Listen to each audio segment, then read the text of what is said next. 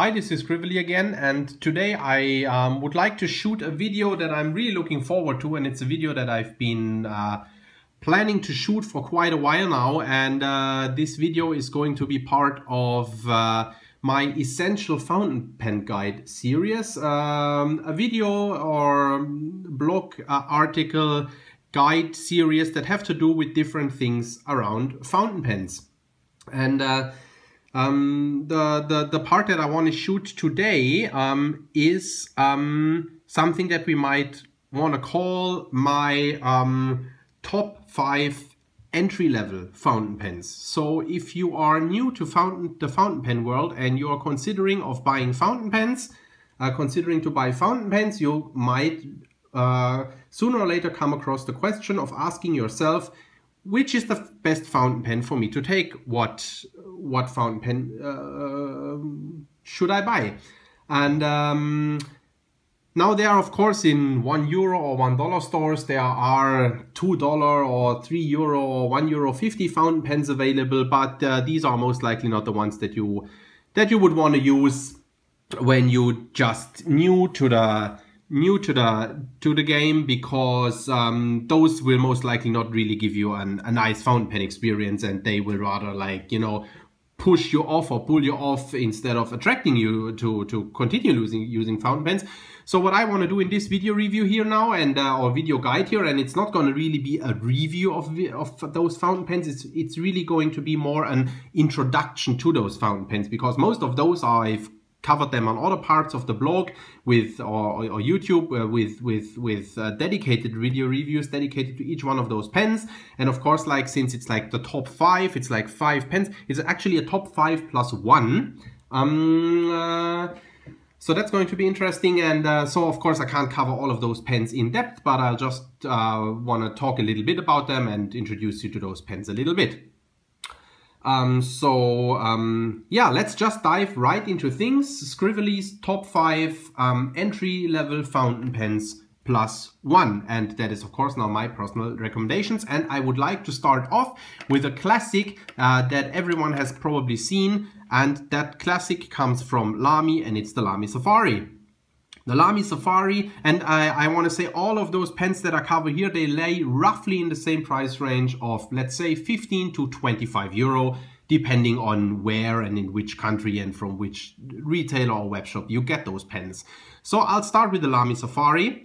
And the Lamy Safari is a classic entry-level fountain pen, of course, has a very nice iconic design. You'll recognize that pen wherever you see it. It's plastic, has a plastic body.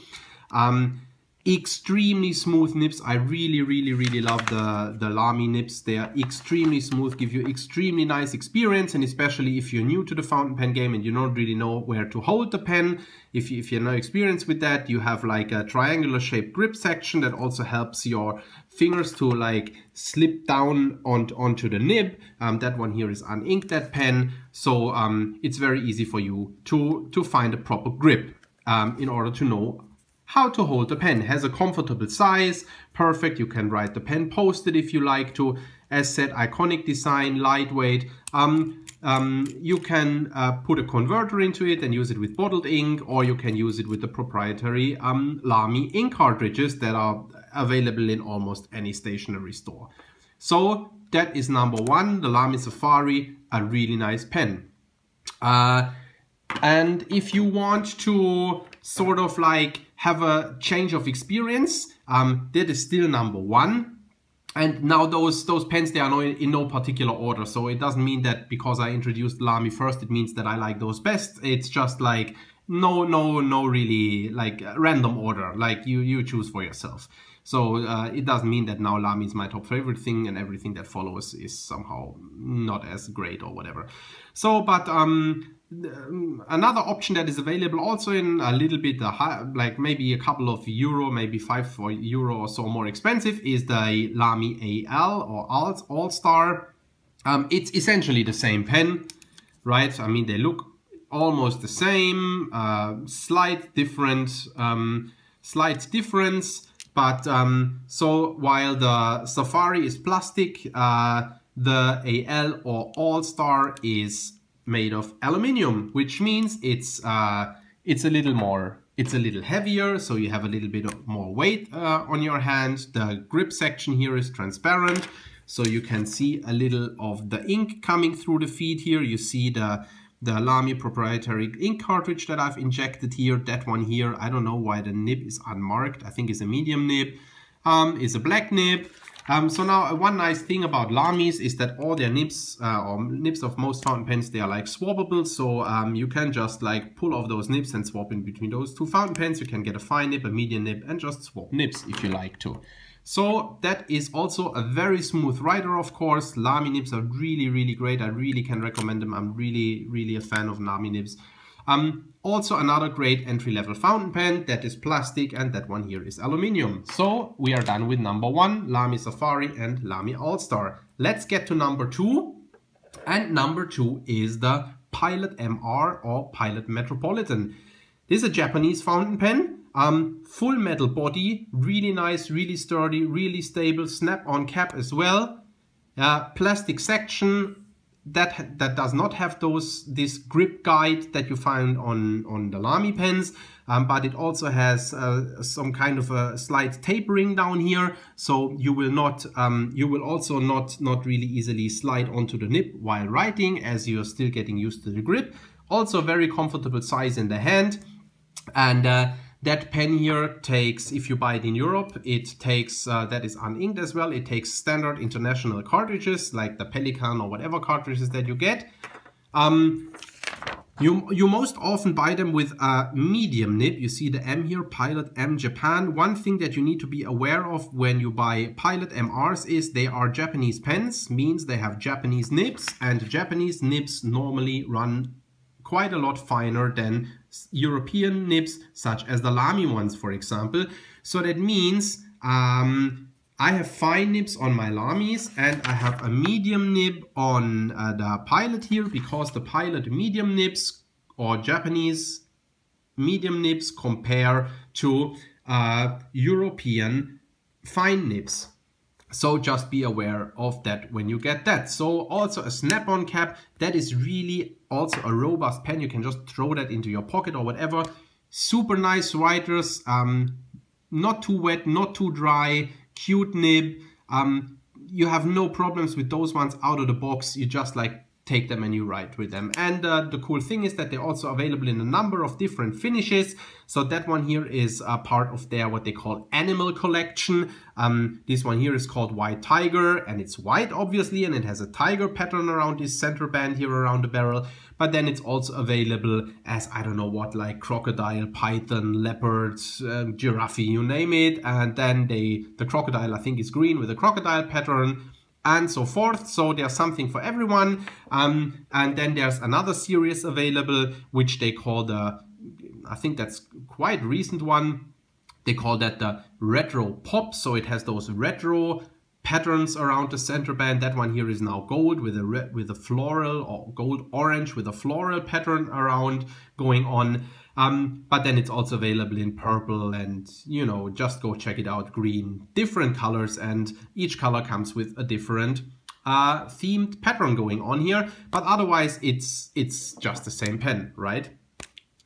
So that one here is a little bit, the animal collection is a little bit more smooth, and you can see that here the Retro Pop collection is a little bit more roughened. So that is maybe also something that you might want to consider. So that one here is shiny, and that one here is matte. So that is number 2 of my top 5 entry-level fountain pens, the Pilot MR or Pilot Metropolitan. Also really nice pens in the 15 to 25 euro price range. Number 3 is somewhat different, but also entry-level, and this is the Kaweco Sport fountain pens. They are also in the 15 to 25 euro price range. They are also pretty popular. They also have nice nibs, are great writers. You can get, no, I don't get that off here, but like you can just slide it on. You can get different clips for those pens here. They have a cute finial, same with the Kaweco logo on. This is a little bit also retro style. I quite like that octagonal shape of the cap and stuff. So one thing that you might want to consider when buying those pens here is that they are pocket pens, which means they are meant as pocket pens, which means you can write with them like that, and I have a bit larger hand, so it works for shorthand notes, but in order to have a really comfortable writer, you might want to write them posted. And those, like now, this is an all plastic pen, also really lightweight, nice pen, there are different Kaweco Sport models. So what I have here is the Classic Sport, and the Classic Sport has the Kaweco Sport in gold here, and the finial is gold and the nib is gold. This is, I believe, a fine nib, extra fine, nice writer. It's a bit, the nib is a little bit on the smaller side, so if we can maybe compare that quickly with a Pilot MR nib. So you see the Pilot nib is a bit bigger. And the same would happen if I would compare with the Lamy nib. But then anyway, so you might want to consider that pen as well. You can also fill that with standard international cartridges. That pen is also uninked. And then there are also like short converters, a squeeze and a short piston converter. So you can also use those, of course, with bottled ink. As said, they have those pens. It also has like, yeah, a little bit like now that grip section might not really stop you from sliding onto the nib. So but like the threads are not sharp, and you can pretty much hold that pen. It posts fairly securely. You can hold that pen however it's comfortable to you, a little bit more upwards or downwards. I tend to hold it like that. So as said, be aware of the fact that it is a pocket pen, and when you write it like that, it might be too small for you. It works for me, not for longer writing sessions, but for some shorthand notes, it's perfectly fine. And so this is the Classic Sport, and then they have different ones. Like that comes in, that is white now, but it's available in different other colors, green, blue, red, I don't know what. Go check it on the website as well, kaweco.com or whatever. And but so now they have the Classic Sport, and then they have also another series which is called Ice Sport. They also look interesting, and the Ice Sport is like, I don't know, looks like an ice cube maybe, like it's a little bit see-through, which is kind of cool. Now I have that one without a clip. That's how the pen would look without a clip. The clips, you get them also in silver and bronze and I don't know what. So it's the same pen, but now the Ice Sport ones, they're not gold themed, but silver themed. So the finial here is the same Kaweco logo in silver. You have the Kaweco Sport here in silver, and also the nib is silver. Otherwise, it's the same pen. I also have an extra fine nib on that one. It's the same pocket pen, the same nib, the same pleasant writing experience. Those nibs in comparison to those nibs are a little bit harder. So that is a little bit more of a nail. They give you more feedback when writing. Those are really, really smooth writers. With that pen, you get more feedback. They're all steel nibs. All those pens are steel nibs that I'm showing you. So that's a little bit more feedback on those ones, but also nice writers. And yeah, since they're like Ice Sport, like, I don't know, like there's not much orange ink left in that one. I inked it with orange ink. Yeah, you have a little bit of a demonstrator theme thing going on, so you can see a little bit of the interior of the pen. And of course, since this is all plastic, you can convert that with an eyedropper to an eyedropper, meaning you can, instead of using a converter, you can fill that whole barrel here with ink, and then you can really see the ink slooshing around in the pen, which creates a nice effect. So this is my number 3 entry-level fountain pen, the Kaweco Sport series, and you may choose any, the Classic Sport or Ice Sport or whatever. So now the last second pens, so those are the pens that you find more commonly in other recommendations maybe, and now I'll introduce you to 2 that are not covered that frequently, but I find they are nice entry-level fountain pens. Number 4 is the Mnemosyne Singularity fountain pen, and what's cool about that fountain pen is that it's a full demonstrator pen. And when you order that pen, you have for, I think, $15, it's an American company, so the $15, you get an converter and you get 6 ink cartridges for $15, which is really a cool offer for an entry-level fountain pen. for that money. And it's also a really cool pen. It has this demonstrator thing going on. It's a screw-on cap. Now this was screw-on, those were push-on, that was push-on. That's a screw-on cap. This pen here is very, very lightweight. The nib is quite huge. Like if I compare that nib now with a Kaweco, you really see a difference. Let me align those. You see that? So those nibs are quite large. Let me compare it quickly for you to a Lamy Safari nib, because they are also quite common. So you have seen that as well. So see that? Quite a large nib. I like it. Nice writer as well. Of course, also a steel nib. Let's have a look at it. Fine nib that I have here. It's a German nib. I don't know, is it a Jowo nib or a Bock nib? I think it's Jowo, but it's also German nib, so it's a true fine. Nice feed here. Also good for entry level, because that section also is slightly tapered. Will also help you a little to not slide onto the nib when writing. This is a pretty lightweight pen, so I prefer, like, it has also a nice decent size when writing it. But since it's very, very, very lightweight, really, I mean, it is more lightweight than the Lamy Safari, and that is already a lightweight pen. I really prefer to write that pen posted. But yeah, and they are also, now this is the demonstrator, but they're also, like, I think they're available in transparent blue and transparent pink maybe, and then they're also available in like in full plastic bodies, like that are not see-through, like in different colors, black or whatever. But you can also check that out on the Nemosine website. Nemosine, that is. Yeah, also a cool fountain pen. That is my number 4 top entry-level fountain pen. Let's get to number 5. Also a pen that you see around not too often, and that is a Pentel pen. And it's called Tradio, whatever. The Pentel, whatever you can read here, is a plastic pen. You can also uncap it like that. It has a quite large plastic section. No guidance to grab it whatsoever. But since it's a quite large section, you can really try to find your grip the way it's comfortable for you. It's also a quite nice writer. However, I would say it's not as great as all the others. So that is the only pen where I would say, when it comes to the writing experience, that really ranks on the bottom range of all those. But then again, it's also on the bottom range price. So this is, I believe, the cheapest of all those pens here, or the most inexpensive of all those pens. It's also available in a number of different colors. This is from, I believe, what they call Nature series. But it's also available in more poppy colors, orange and whatever. You can also post fairly securely.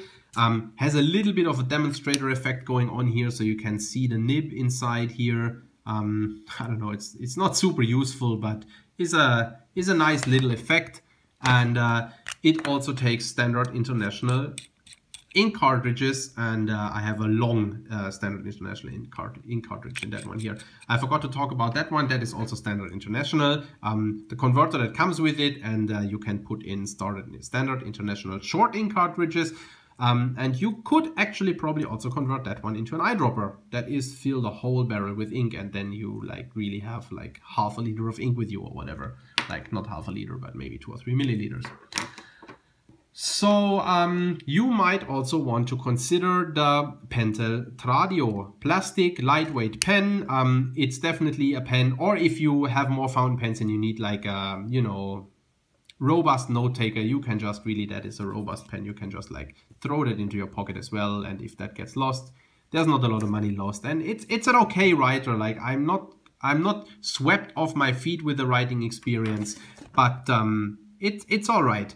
And that one here now has no nib marking. It says iridium point Pentel, but I would say that this is a quite true medium nib. So it will write as compared to a Lamy medium, I guess. So those are my top 5 entry-level fountain pens. Lamy Safaria All-Star, Pilot MR, the Kaweco Sport Series, the Nemesis Singularity, or the Penteltradio. Now, let's get to the +1. And the +1 is a pen that I personally like quite a lot. And it's +1 because it is a bit more expensive than those, but it doesn't cost more than, I think, 35 euro or so. So I would say that if you add 10 euro on any of those, you get that still in a fairly acceptable price range. But since it's a piston filler, I wanted to introduce you also as a +1 to the TWSBI Echo or Eco, whatever it is called. So that is a bit more expensive than those, but since it's a piston filler, meaning that you submerge the pen into an ink bottle after you have lowered the piston, and then you suck up ink like that from the ink bottle. Now this whole thing here is full with ink. So if you really want something a bit more fancy or a bit more special, if you want a piston filler, if you add a little bit on money on that, on any of those pens, you get a TWSBI Echo piston filler, which is kind of cool. And that is not available in so many different colors. There's this white one here, then there's one in black, and they recently released one that is all clear cap and clear piston turning knob, and I do sincerely hope to review that one anytime soon on my website. This is all plastic, but manufactured very, very well. Screw-on cap. This is a really, really nice pen. I really do enjoy writing with that a lot. And it's, yeah, you can't really see that because the marking sort of disappears down here, the nib marking. But it's an extra fine nib, and it's a smooth writer. I like that a lot. So that was that with the 5+1 top 5 entry-level fountain pens +1. That was Scrively and the Essential Fountain Pen Guide. I hope that was helpful to you, and I see you next time. Bye bye.